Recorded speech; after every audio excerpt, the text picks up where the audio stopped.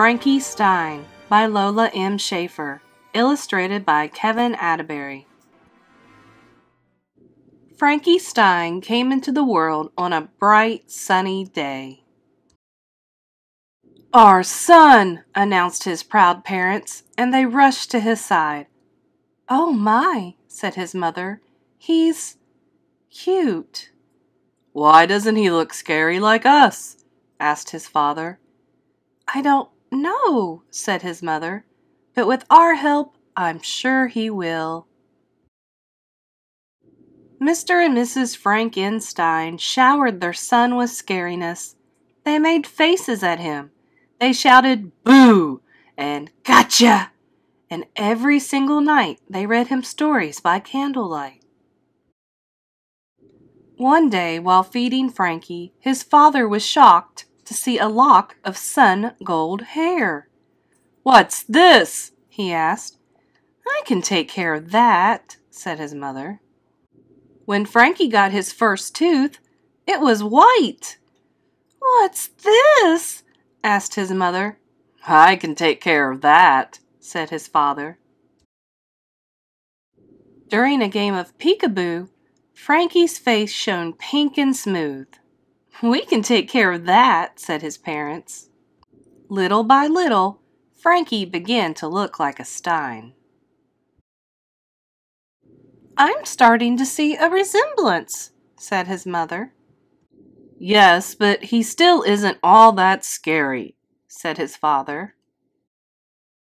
"That's true," said his mother, "but at least Frankie can act scary, like us." "Indeed," said his father. Mrs. Frankenstein taught Frankie how to walk. "Hold your arms out straight," said his mother. Frankie did. "Now, take big, slow steps," she said, "like this." Frankie tried.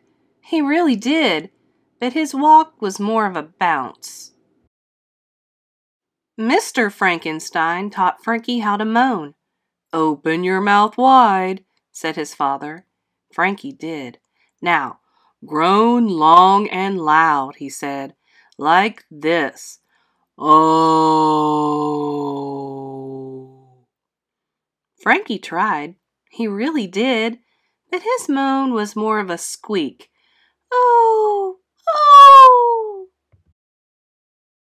"Well, Frankie might not have all our scary looks," said his mother. "And he might not act scary like us," said his father. "But he is a Stein," they said. "Maybe he just needs a little inspiration." That night, Frankie's mother and father pulled their family tree from the closet.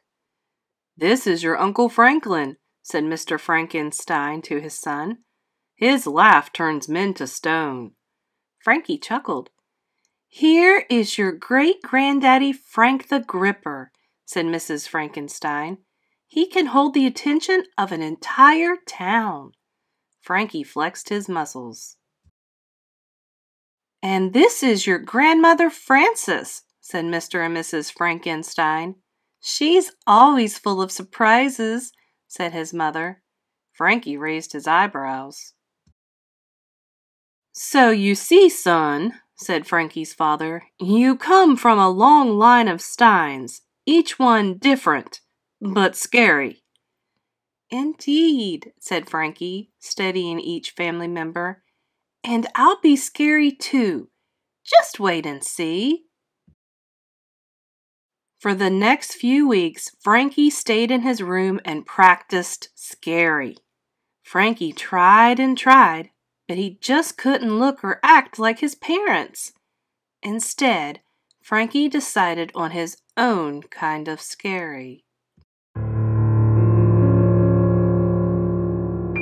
Early one morning, Frankie made a grand appearance. "Well, what do you think?" he asked his parents. "Horrifying!" yelled his mother and father. They threw their hands in front of their faces. "If you think that's scary," said Frankie, "watch this." He wrapped his arms around his parents and hugged them tight. "Spine tingling! blurted Mr. and Mrs. Frankenstein between gasps. Then Frankie leaned close and gave them each a big, lip-smacking kiss. Mr. and Mrs. Frankenstein clutched their hearts. "Scary!" they shrieked, and they fainted dead away.